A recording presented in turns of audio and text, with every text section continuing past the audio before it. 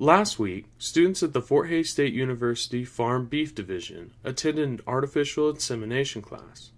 The class started with a lecture on the subject, and then it was followed by hands-on work with proper insemination techniques with the equipment use, as well as working directly at proper insemination technique in cattle.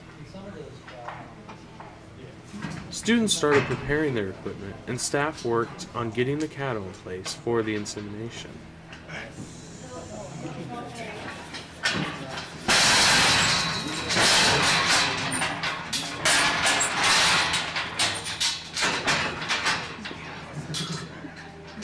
The process was interesting, and one student told us the steps it takes to artificially inseminate a cow. First step is you load the gun. So first of all, you're going to figure out what semen you want to use. The next step is, of course, like getting the cow prepared. So normally you synchronize them, and the way we do that at our operations is we use cedars. Once you pulled cedars, you wait for them to come into standing heat. And so standing heat is where another cow rides the one cow that's in heat, and they stand for it.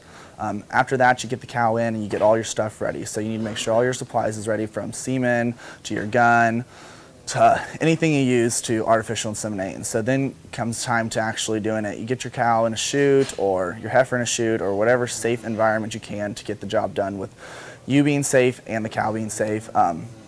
So you're going to go and you're going to get your semen, you're going to thaw it. Once you've spun in the thaw for about 45 seconds, you're going to stick it in its applicator, which is the gun. You're going to stick it in your shirt so it stays warm because you don't want your semen to die as you're going off. So then you're going to go to the cow, you're going to put your hand in her and you're going to feel for the cervix. Once you find the cervix, you insert the gun. Finding the cervix, once you get all the way through the cervix into the uterine wall, you insert the semen and you pull out and the cow's good to go. The students worked to inseminate their cows, and while some cattle handled it better than others, all the students got the full learning experience. Life's a miracle and it takes a lot of stuff to get it done. I'm Michael Turner with Tiger Media Network.